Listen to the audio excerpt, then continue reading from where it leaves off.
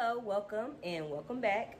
And in today's video, I am going to show you how to make a shorts pattern. You can use this pattern to make biker shorts, denim shorts, sweat shorts, any kind of shorts really that you would want to. And so if you would like to see how I made this short pattern, keep on watching. Getting started, these are the supplies you will need. You will need a French curve ruler, paper, yardstick, ace ruler, marker, and a pencil.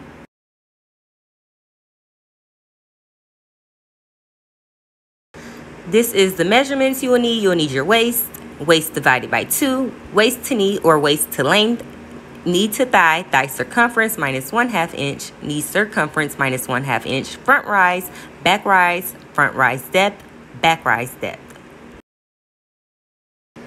To start making our pattern, we will start with folding our paper in half.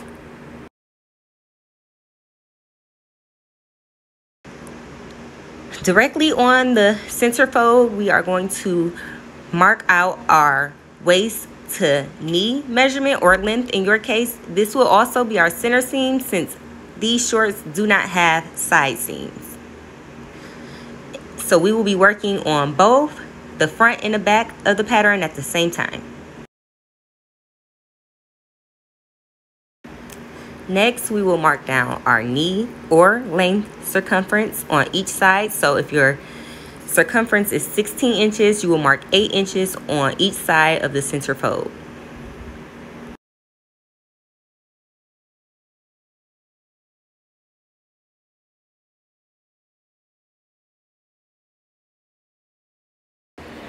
Measuring up from our length or your knee, whichever one you decided to do, you will mark the spot using your knee to thigh measurement where your thigh will be, and then do the circumference the same way that we did the knee circumference. Find your circumference, divide it in half, and mark on each side of the line your circumference. After finding your circumference, your thigh circumference, and marking it on a paper, we are going to connect the lines we just drew.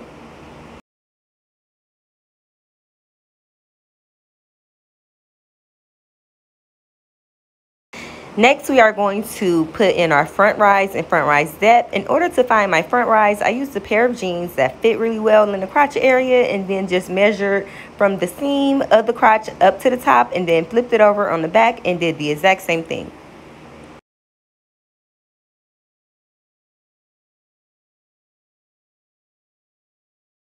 Use this formula for the depths. Subtract half your waist measurement from your thigh circumference. Multiply the front by 0.33, the back by 0.66. Using the side closest to you, we are going to mark our front rise depth by measuring from the corner inward, and then we'll do the same on the other side for the back. After doing that, we will mark the front rise measurement on the front side, and then the back rise measurement on the back side.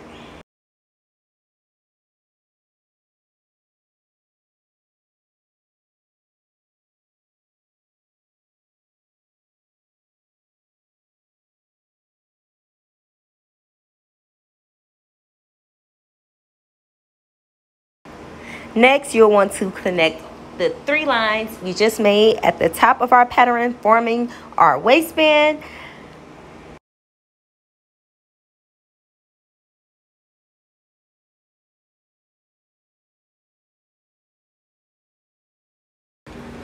And say hello to Kobe, because every time I am busy, here he comes. I don't know if he thinks he knows how to make patterns or if he is trying to learn how to sew too, but he is in my way like always.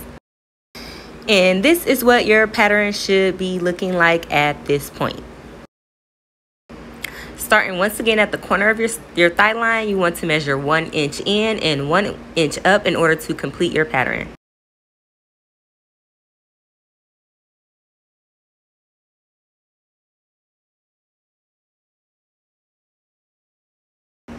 Using a pencil, you want to connect that second dot to your waistband, and then use the French curve ruler to connect the dot to your thigh line. You'll see a better view of it when I do the other side.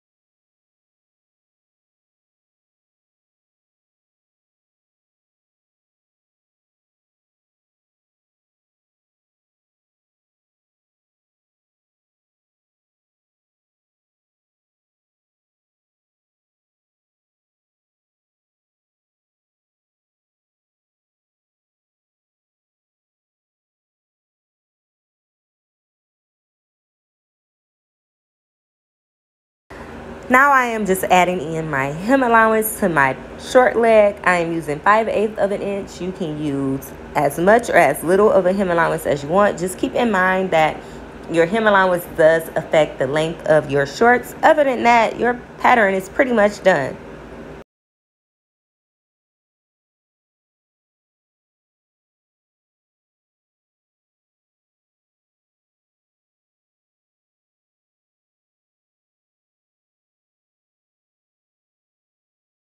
I am just now writing little notes all over my pattern, so that way when I go to use my pattern at a later date, things that I know I won't remember will be right there on the pattern for reference.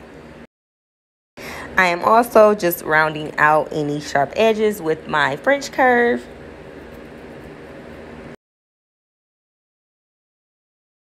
And we are absolutely finished with our pattern. This is what it should look like after you are done.